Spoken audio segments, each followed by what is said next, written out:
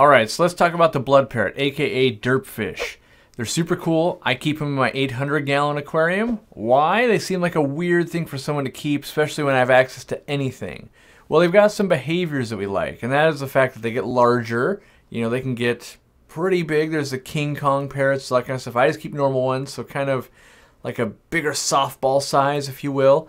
Lots of color, which is great, but they've got this small mouth. It's a deformed mouth, actually, and they like have a, parrot-like beak structure almost to it, and it makes it so they can't really eat other fish, which is good. So they've got that aggressive personality. They'll be up at the glass like a cichlid would, but they don't really chase down fish. Now they can still bully each other and bully other fish, so definitely like bully them and make them not want to eat, but they don't really physically harm other fish, which is good. So like I keep them with clown loaches, Maboo puffer, giraffe cat, clouded archers, all these cool fish, but I get that color and kind of the aggressiveness of like a Midas or a red devil, but without the damage portion of it. And they swim all mid-levels of the tank, and they're super easy to keep. Not so cheap, they're probably about 15 bucks locally for you, maybe as high as 20. When you get them, they could be really small and have black markings all over them. That's going to fade as they get bigger.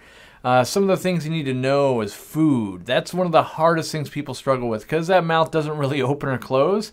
They have to like kind of line food up and just like swim into it.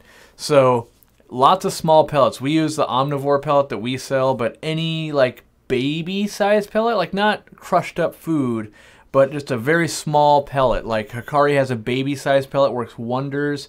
If you really have to go with mini, but your blood parrots would already be pretty big at that point. There's lots of blood parrot foods to enhance the red color, but typically just good foods will do that. They can eat bloodworms a little bit, but it's really hard. They usually get outcompeted because they got to like line themselves up. I find they do best on a floating pellet. That's just me, so I feed lots of floating pellets. They can get them at the water surface really easy by just, kind of coming up underneath them and getting them in their mouth. And then I keep them in groups personally. I keep, a group of about 10 at this point, but you can keep one solo in a 29 or like 3 in a 55.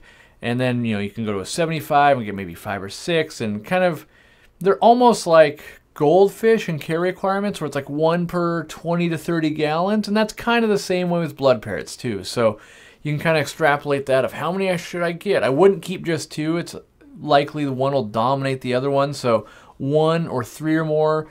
As far as temperature, pretty wide variety, kind of 72 to 82, pH 6.8 to 8, like they're pretty tolerant, hardness, all that kind of stuff.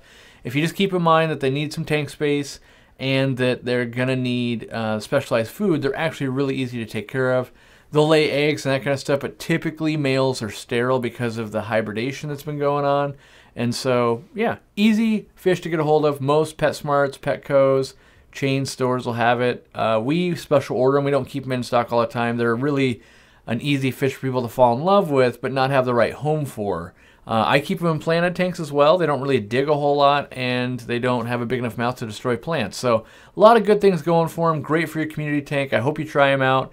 I realize that everyone's on the hybrid train, but they do fit a very specific tank, and that is kind of planted tanks with community fish, and you got a bigger tank, and you want something nice, big, and bold in that mid-level. Blood parrots are a great choice.